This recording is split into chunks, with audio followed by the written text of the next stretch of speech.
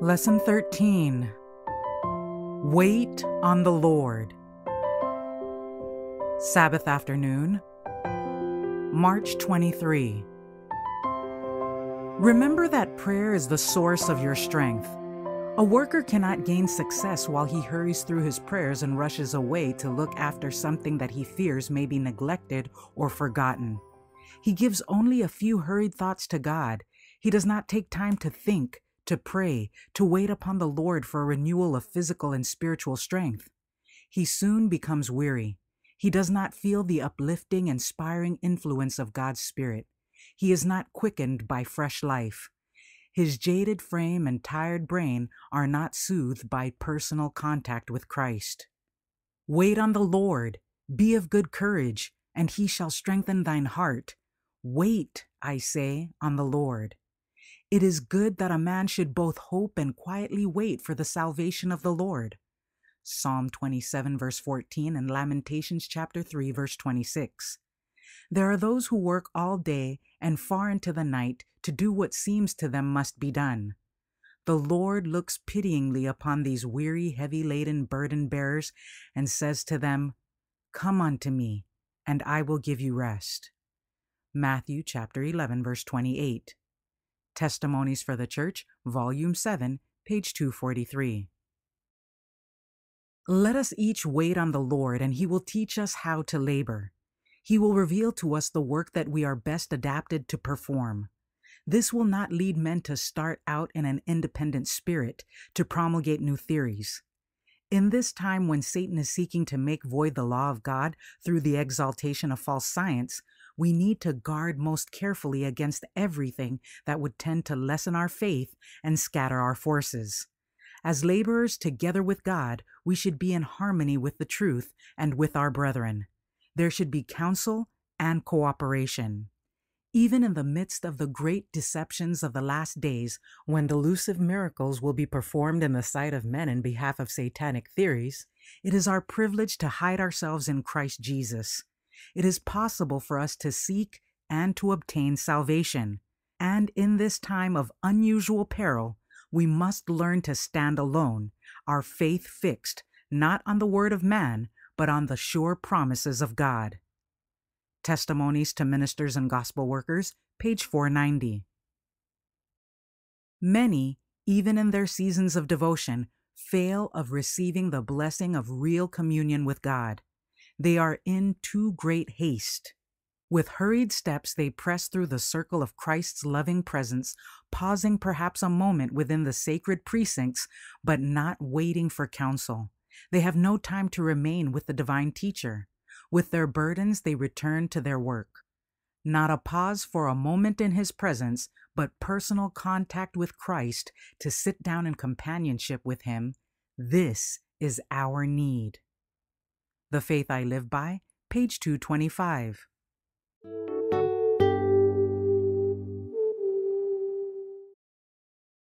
Sunday, March 24. The Call of Waiting. Wait on the Lord, and again I say, wait on the Lord. We may ask of the human agents and not receive. We may ask of God, and he says, ye shall receive. Therefore you know to whom to look. You know in whom to trust. You must not trust in man or make flesh your arm. Lean as heavily as you please upon the Mighty One who hath said, let him take hold of my strength, that he may make peace with me, and he shall make peace with me. Then wait and watch and pray and work, keeping your face constantly turned to the Sun of Righteousness. Let the bright beams from the face of Jesus shine into your hearts to shine upon others through you. Ye are the light of the world. Let your light so shine before men that they may see your good works and glorify your Father which is in heaven. Matthew chapter 5, verses 14 to 16. We must lift up Jesus before the people. Reflecting Christ, page 119. We may bring him our little cares and perplexities as well as our greater troubles. Whatever arises to disturb or distress us, we should take it to the Lord in prayer. Calmly Yet fervently, the soul is to reach out after God, and sweet and abiding will be the influence emanating from him who sees in secret, whose ear is open to the prayer arising from the heart.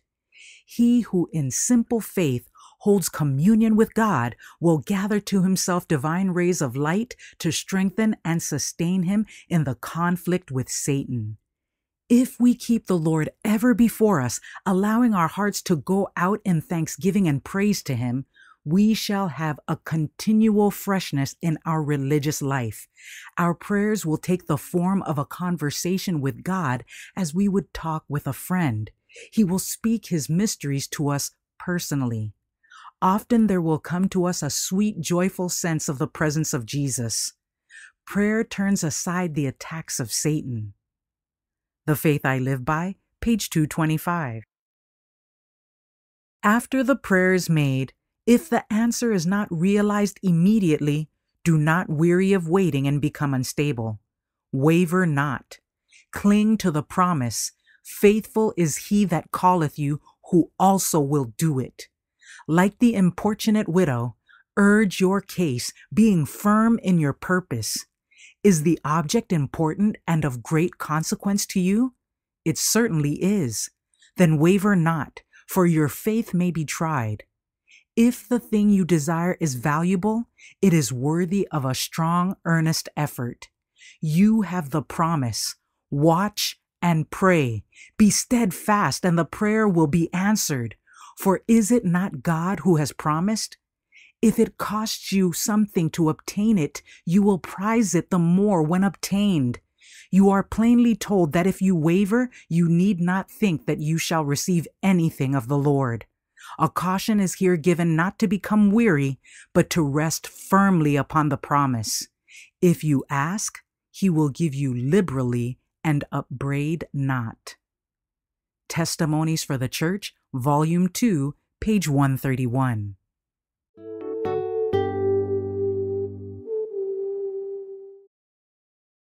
Monday, March 25. Peace of a Weaned Child. We are not always to remain children in our knowledge and experience in spiritual things. We are not always to express ourselves in the language of one who has just received Christ. But our prayers and exhortations are to grow in intelligence as we advance in experience in the truth. When the last great day shall be ushered in, and we shall see what we might have attained had we taken advantage of the helps that heaven vouchsafed to us, when we see how we might have grown in grace and look upon these things as God looks upon them, seeing what we have lost by failing to grow up into the full stature of men and women in Christ, we shall wish that we had been more in earnest. The Lord desires you to understand the position you occupy as sons and daughters of the Most High, children of the Heavenly King. Sons and Daughters of God, page 330. The germination of the seed represents the beginning of spiritual life, and the development of the plant is a beautiful figure of Christian growth. As in nature, so in grace, there can be no life without growth. The plant must either grow or die. As its growth is silent and imperceptible, but continuous, so is the development of the Christian life. At every stage of development, our life may be perfect, yet if God's purpose for us is fulfilled, there will be continual advancement. Sanctification is the work of a lifetime. As our opportunities multiply, our experience will enlarge and our knowledge increase. We shall become strong to bear responsibility, and our maturity will be in proportion to our privileges. The plant grows by receiving that which God has provided to sustain its life. It sends down its roots into the earth. It drinks in the sunshine, the dew, and the rain. It receives the life-giving properties from the air. So the Christian is to grow by cooperating with the divine agencies. Feeling our helplessness, we are to improve all the opportunities granted us to gain a fuller experience.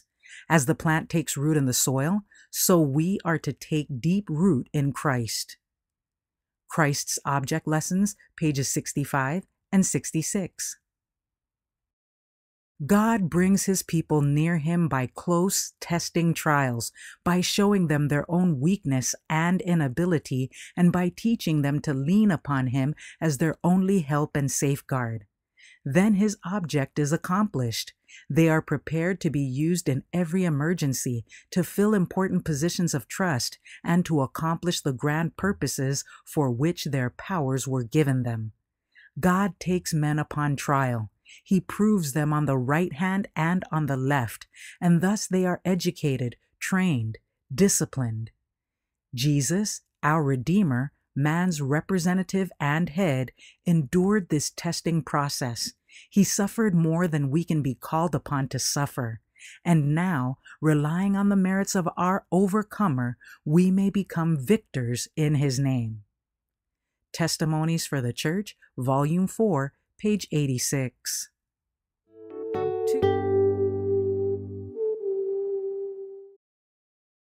Tuesday, March 26. Bringing in the sheaves. If the chosen messengers of the Lord should wait for every obstacle to be moved out of their way, many never would go to search for the scattered sheep. Satan will present many objections in order to keep them from duty, but they will have to go out by faith, trusting in him who has called them to his work, and he will open the way before them as far as it will be for their good and his glory. Jesus, the great teacher and pattern, had not where to lay his head. His life was one of toil, sorrow, and suffering. He then gave himself for us. Those who, in Christ's stead, beseech souls to be reconciled to God and who hope to reign with Christ in glory must expect to be partakers of his sufferings here. They that sow in tears shall reap in joy. He that goeth forth and weepeth, bearing precious seed, shall doubtless come again with rejoicing, bringing his sheaves with him. Psalm 126, verses 5 and 6. Early Writings, page 63. Many times we, James and Ellen White, are disappointed in our expectations, but then when we see the Lord working with our efforts and souls coming to Christ, we forget the weariness, disappointments, and trials which we meet in connection with this work and feel honored of God to be permitted to have a part in it. We have had some very precious seasons of prayer with some who were discouraged and almost in despair. We rejoiced with them as light shone into the darkened chambers of the soul. The Lord has indeed encouraged our hearts and strengthened us for our great work. We do believe fruit will abound to the glory of God as the result of this meeting. Let your prayers that God would bring souls who are in the darkness of error to the knowledge of the truth. Light, precious light, is shining on every page of the Word of God. It is the man of our counsel. When we study its pages with a heartfelt desire to learn our duty, angels are close beside us to impress the mind and strengthen the imagination to discern the sacred things revealed in the Word of God. This Day with God, page 174. It is God in whom we must trust. God has the world in his hand. We have God on our side. All heaven is waiting and longing for our cooperation. The Lord is supreme. Why then should we fear? The Lord is almighty. Why should we tremble? In the past, God has delivered his people, and he will be our helper if we will arise in his strength and go forward. Let us work as we have never done before. Let us put self aside and lay hold of Jesus Christ by faith. Let us reveal him to the world as the one altogether lovely and the chiefest among 10,000. That I may know him, page 342.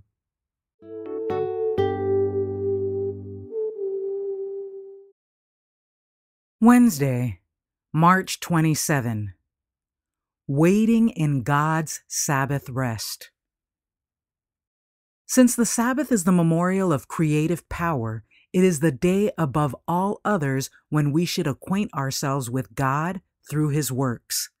In the minds of the children, the very thought of the Sabbath should be bound up with the beauty of natural things. Happy is the family who can go to the place of worship on the Sabbath, as Jesus and his disciples went to the synagogue, across the fields, along the shores of the lake, or through the groves. Happy the father and mother who can teach their children God's written word with illustrations from the open pages of the book of nature, who can gather under the green trees in the fresh, pure air to study the word and to sing the praise of the Father above.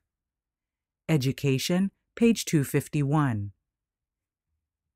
Heaven's work never ceases, and men should never rest from doing good. The Sabbath is not intended to be a period of useless inactivity. The law forbids secular labor on the rest day of the Lord. The toil that gains a livelihood must cease. No labor for worldly pleasure or profit is lawful upon that day. But as God ceased his labor of creating and rested upon the Sabbath and blessed it, so man is to leave the occupations of his daily life and devote those sacred hours to healthful rest, to worship, and to holy deeds. The work of Christ in healing the sick was in perfect accord with the law. It honored the Sabbath. The Desire of Ages, page 207. The sanctification set forth in the Scriptures embraces the entire being, spirit, soul, and body. Paul prayed for the Thessalonians that their whole spirit and soul and body be preserved blameless unto the coming of our Lord Jesus Christ. 1 Thessalonians chapter 5, verse 23. Again he writes to believers, I beseech you therefore, brethren, by the mercies of God, that ye present your bodies a living sacrifice, holy, acceptable unto God. Romans chapter 12, verse 1. In the time of ancient Israel, every offering brought as a sacrifice to God was carefully examined. If any defect was discovered in the animal presented, it was refused, for God had commanded that the offering be without blemish. So Christians are bidden to present their bodies a living sacrifice, wholly acceptable unto God. In order to do this, all their powers must be preserved in the best possible condition. Every practice that weakens physical or mental strength unfits man for the service of his Creator. And will God be pleased with anything less than the best we can offer? Said Christ, Thou shalt love the Lord thy God with all thy heart. Those who do love God with all the heart will desire to give him the best service of their life, and they will be constantly seeking to bring every power of their being into harmony with the laws that will promote their ability to do his will. The Great Controversy, page 473.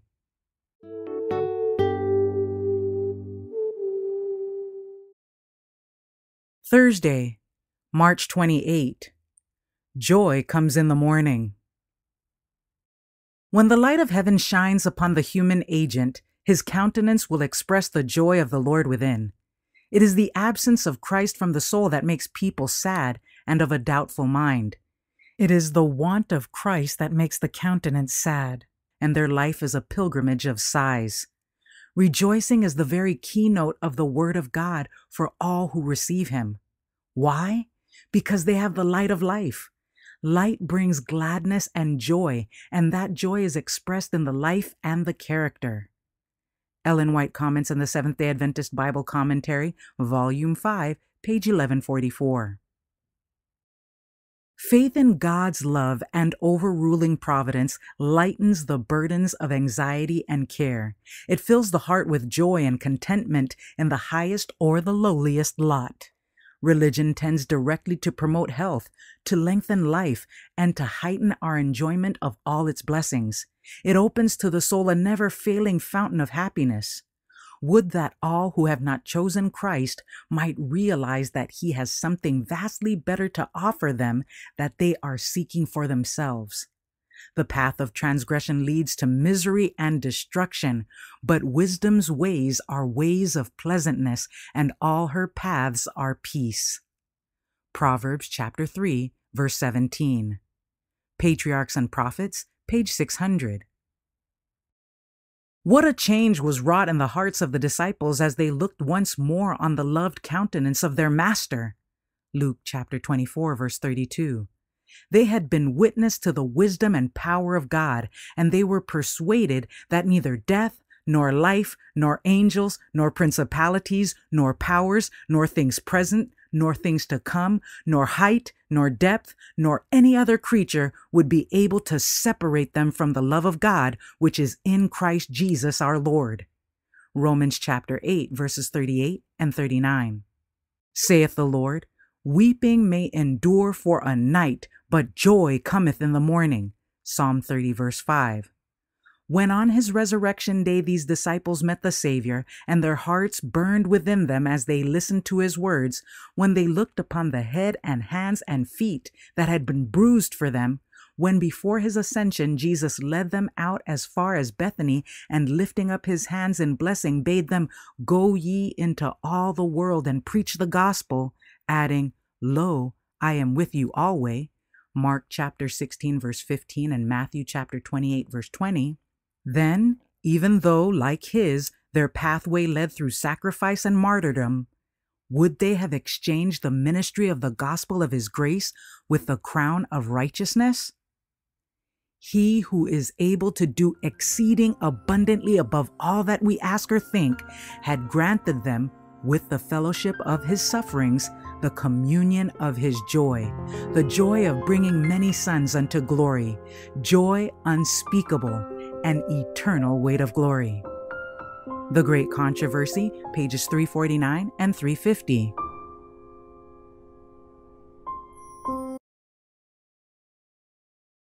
For further reading, The Ministry of Healing, The Discipline of Trial, pages 470 to 473, and Gospel Workers, Personal Ministry, pages 185 to 187.